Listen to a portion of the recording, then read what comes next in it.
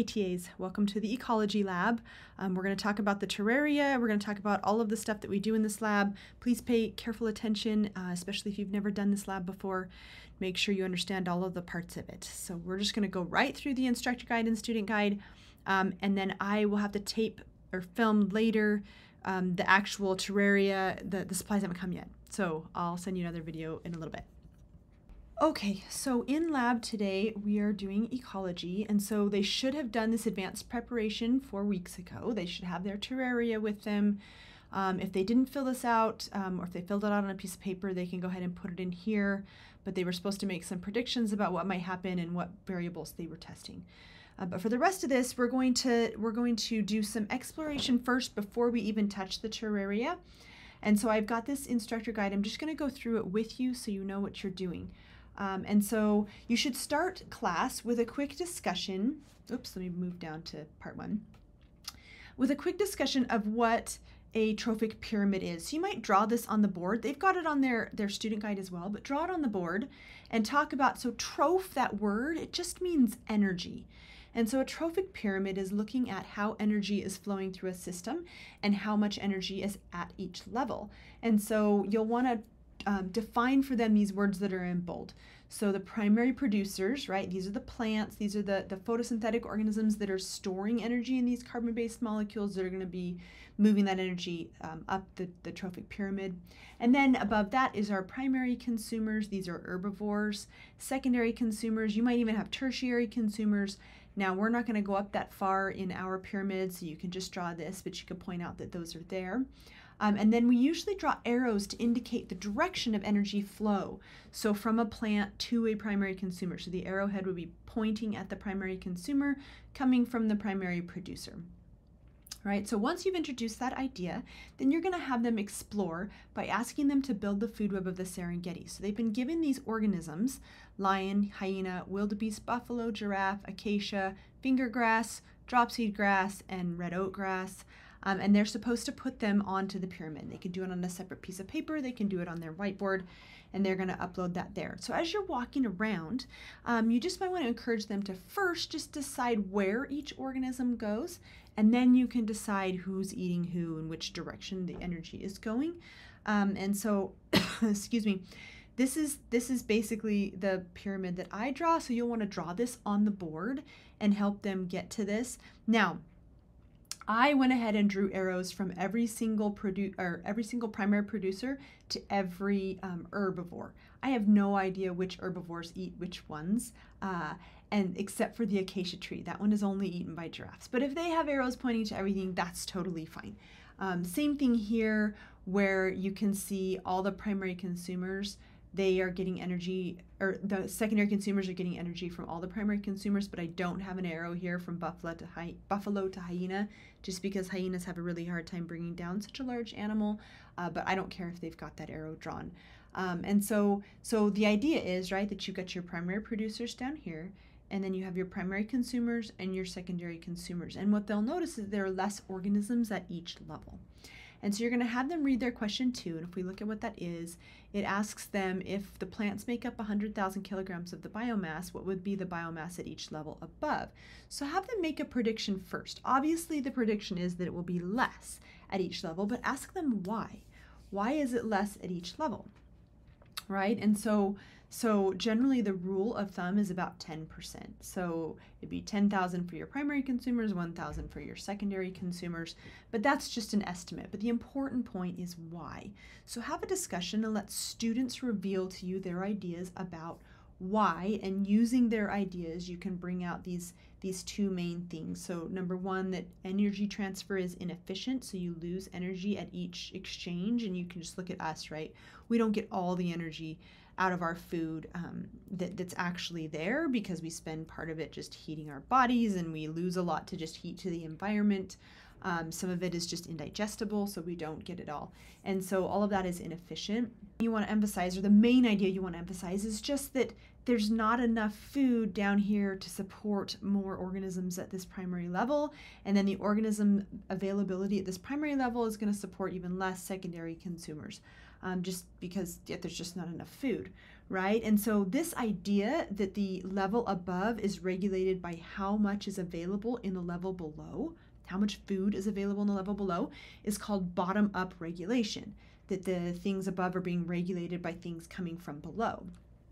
All right, so you want to write that term on the board, bottom-up regulation, the idea that upper levels of the food chain are regulated by how much food is available at the level below.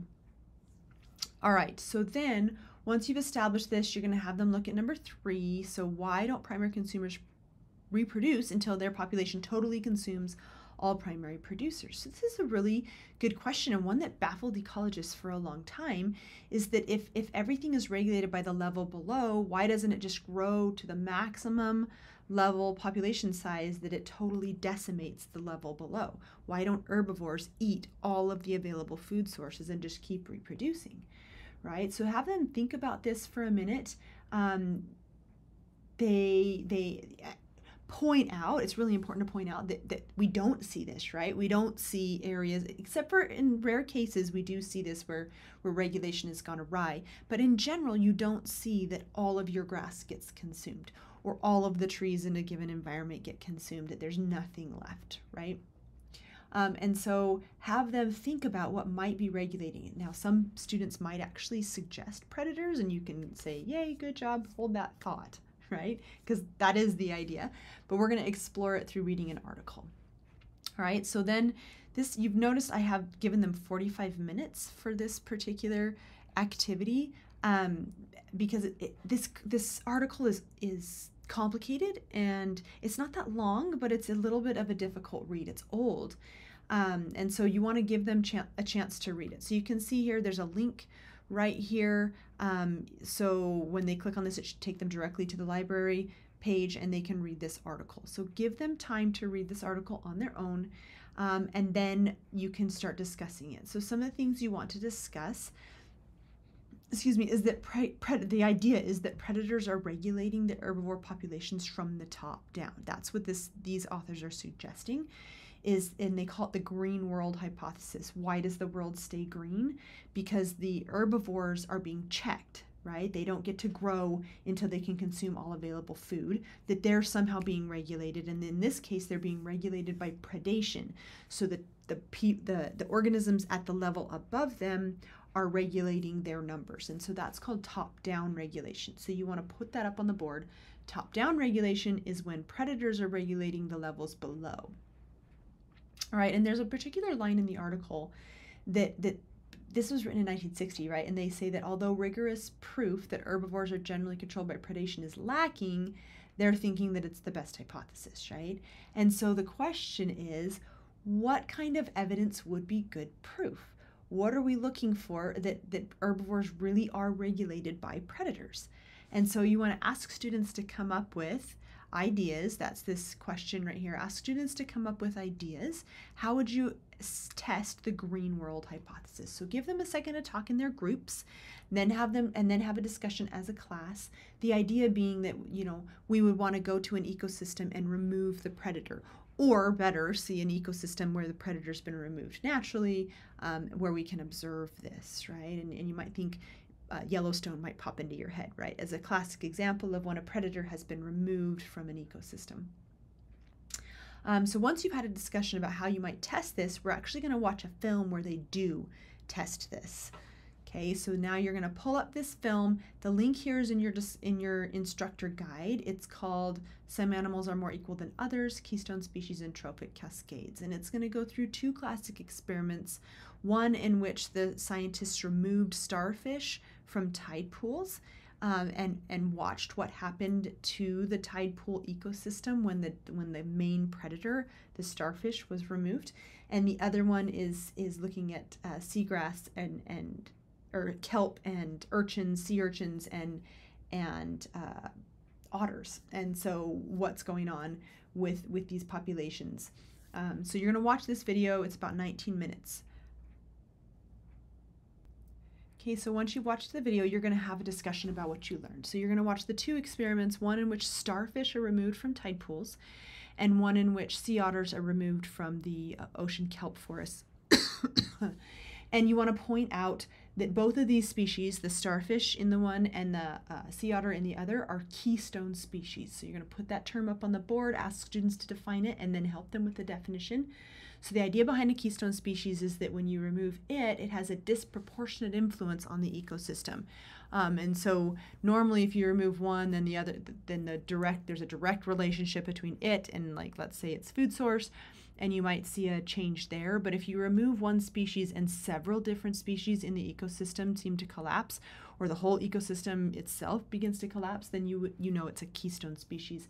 And these indirect effects that we have on other organisms are called trophic cascades. So it's like rippling down the trophic pyramid to where, even though it's not a direct food source of this organism, somehow it totally messes up the whole system. So we see this in Yellowstone, right? When the wolves are removed, the elk then begin to grow out of control, but the elk graze on willows and things along the riverbanks, and so the willows begin to die, the seedlings can't come up, and then you have beavers who can't build their dams because the willow trees are not there, and like you have all these cascading effects that the wolves don't directly eat beavers or they don't directly eat willows, but it has an effect on them when they're gone.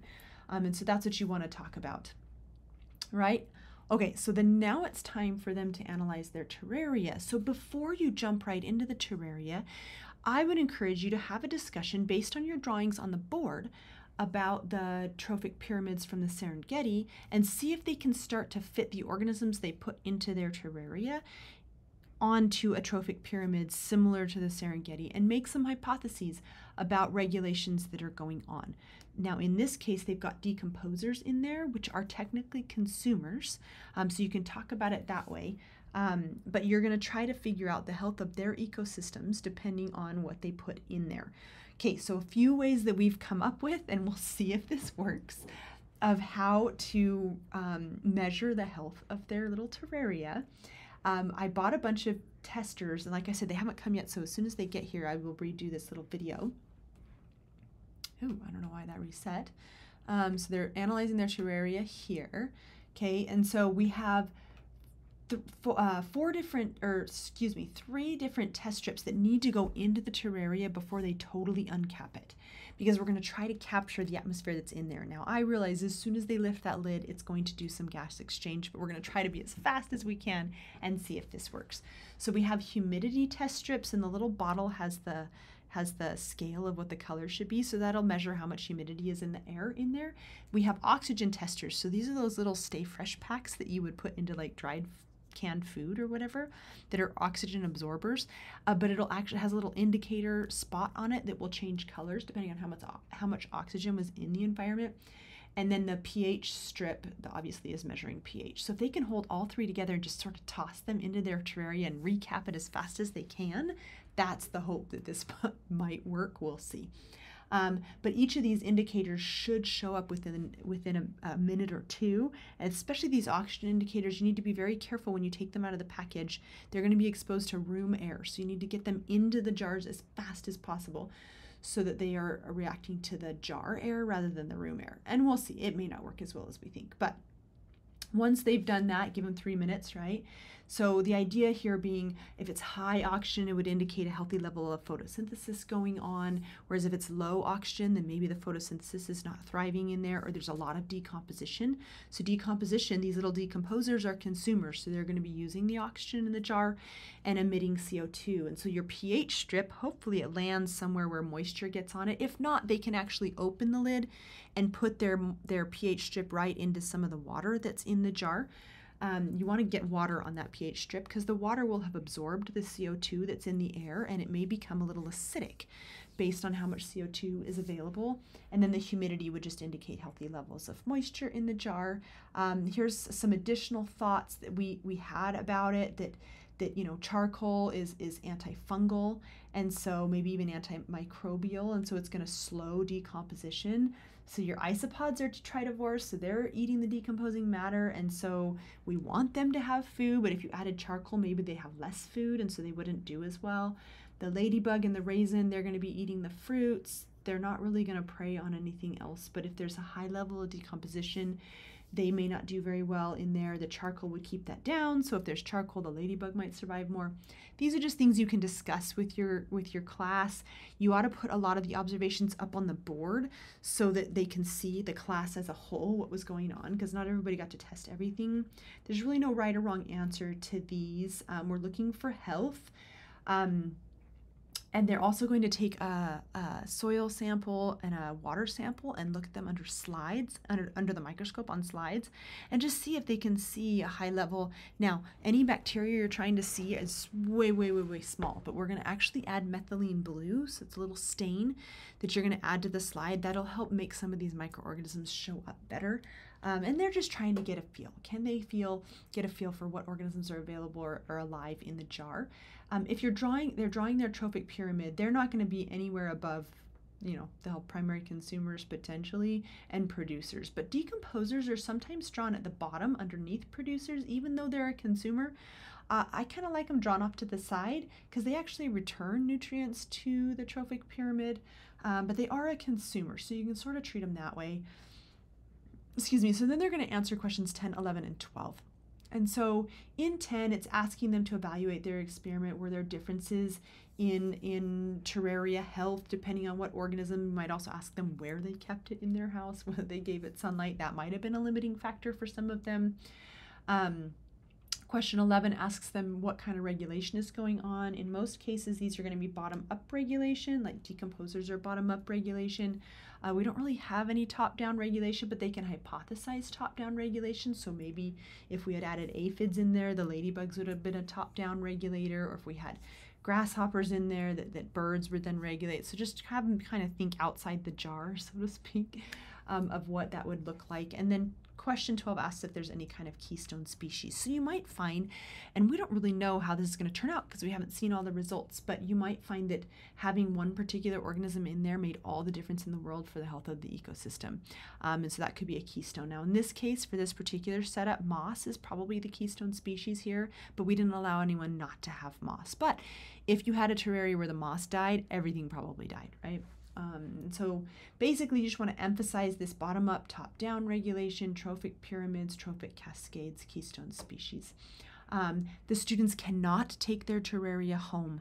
I know they might want to. You can encourage them to build their own out of their own supplies, but we need all of those supplies, including the living materials, for next semester's lab, especially the moss. Moss doesn't grow very well in the middle of winter, and we need these in February for our next labs. And so Eli is going to make a quick video that you should watch on how to collect materials.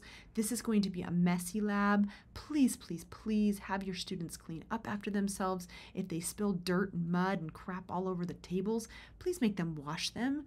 Okay, make them to clean up after themselves. Let's try to salvage as much of the materials we can. If the moss is in really bad shape and like it's slimy, then we don't want to keep that, obviously. But if there's any hope that Eli can nurse them back to health, let's try to keep it.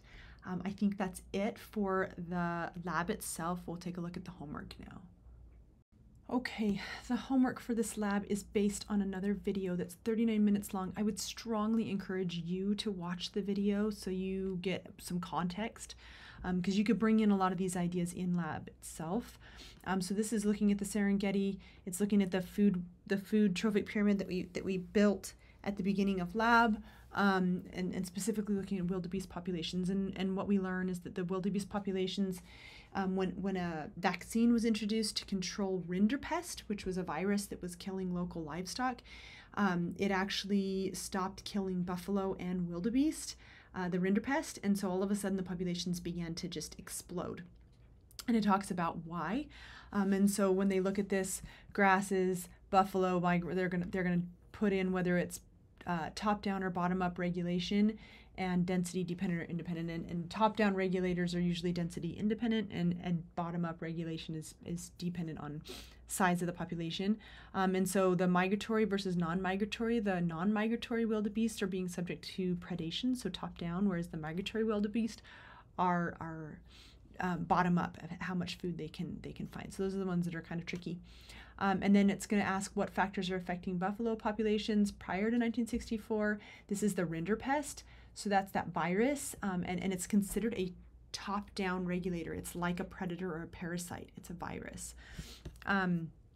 Question 3 asks them why the population of buffaloes leveled off, but the wildebeest continued to climb, and that's because the wildebeest learned how to migrate. They evolved this migratory behavior, and so the buffalo are stuck in the area where they are, so they are bottom-up regulated by how much food is available, but the wildebeest can follow the food.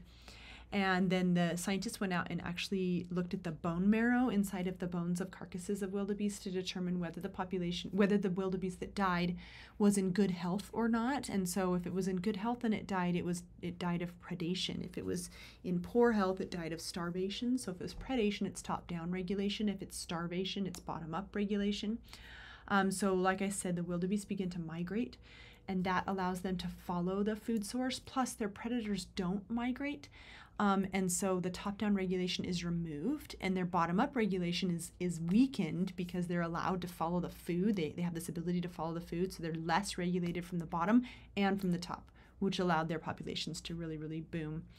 And then it asks if a wildebeest-specific predator was actually migrating with the herds, then you would reintroduce that top-down regulation, which would slow population growth. And then this kind of rule of thumb is the larger body sizes are controlled by how much food is available, so bottom-up regulation.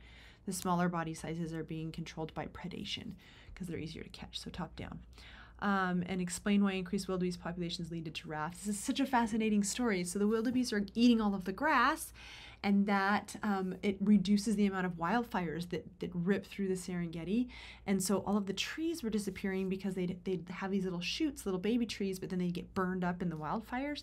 So when we reduce the wildfires, it allows more trees to grow, and with more trees growing, it allows more giraffes to be on the Serengeti, which is really cool. So that's a classic example of a trophic cascade. So this last question here, why are wildebeest a keystone species? There are all kinds of trophic cascades that result from the presence of wildebeest in the population. So I just need to describe some of those. And that's it for the homework. Make sure you take the time to watch both of the videos so you are ready. Alrighty.